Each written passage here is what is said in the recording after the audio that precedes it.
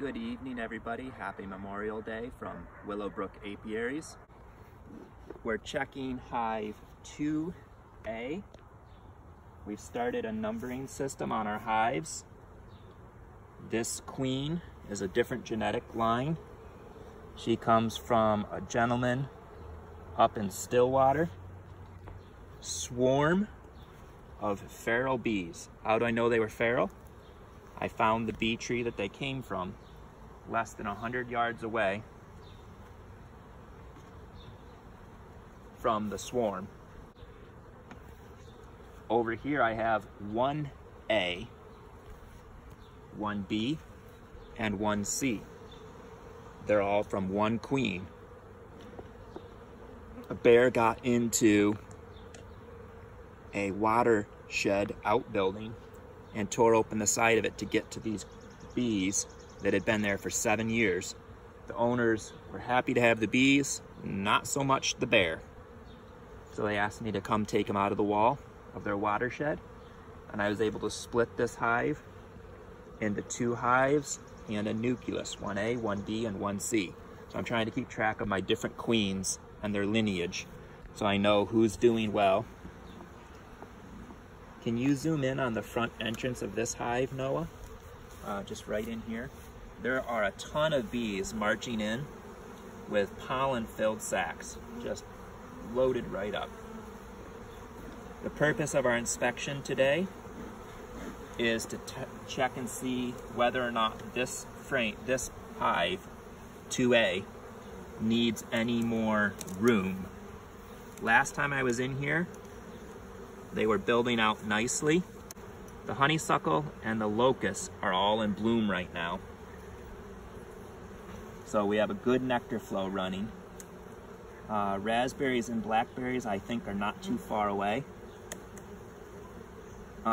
There's also the serviceberry trees and another tree I'm not familiar with. The other tree blooming flowers, is American black cherry. All of which are blooming right now.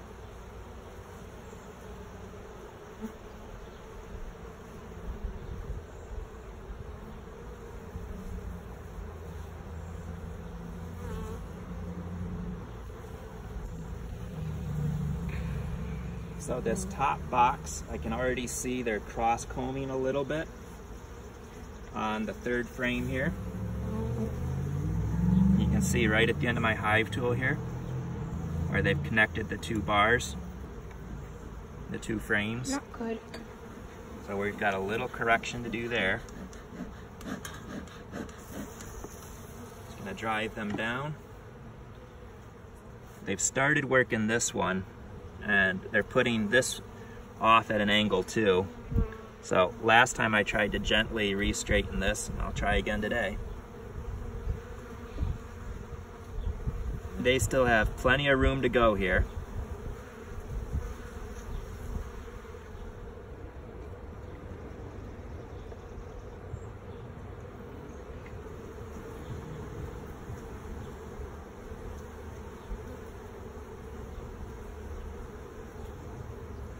I don't have a proper hive stand yet, frame rest, so I just lean things against equipment next door as needed.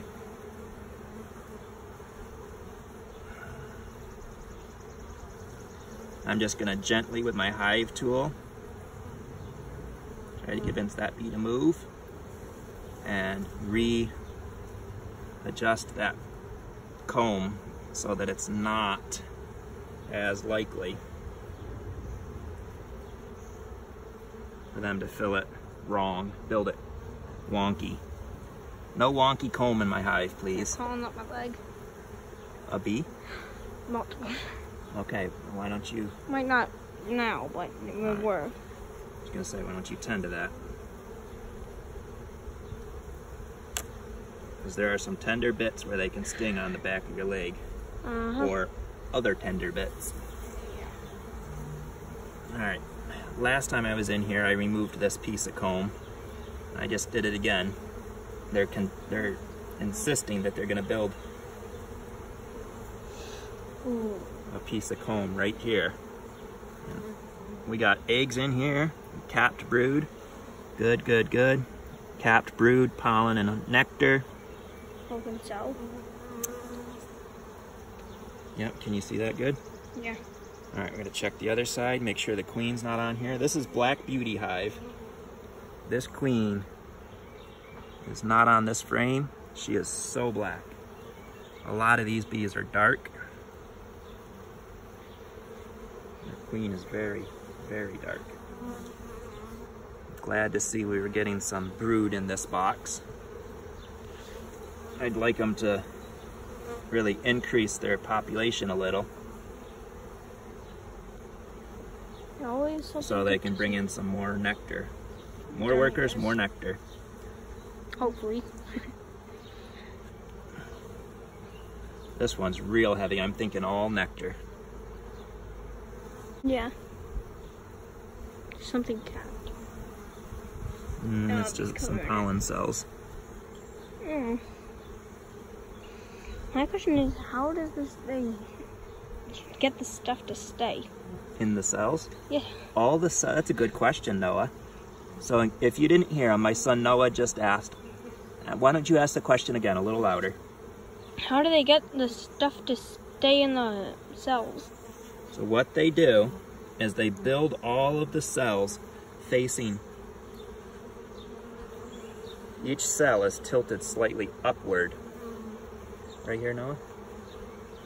Each of these cells is tilted slightly towards the top of the hive instead of towards the bottoms. So as it builds out and up at an angle so that they can keep it in. You're gathering a nice bit over there, Bee Whisperer. Why do you keep saying that? Yeah, we should get a close up of the calling you phone. Bee Whisperer?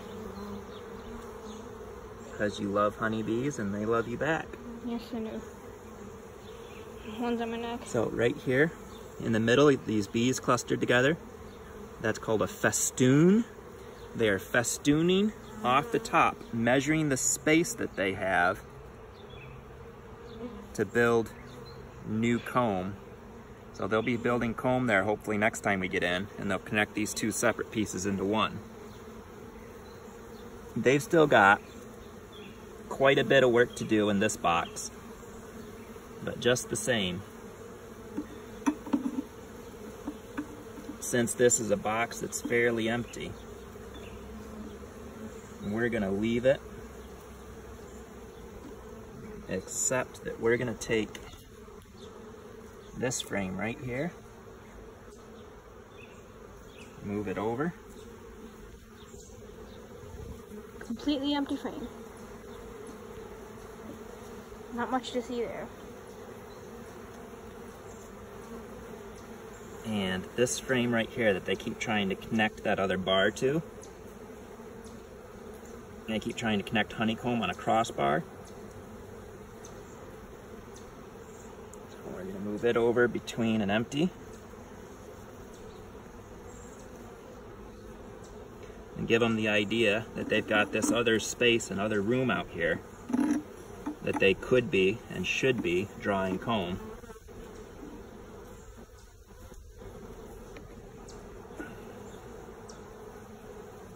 I'm using my finger as a measuring guide on the side. Squeezing those frames back together. We're going to give them this back.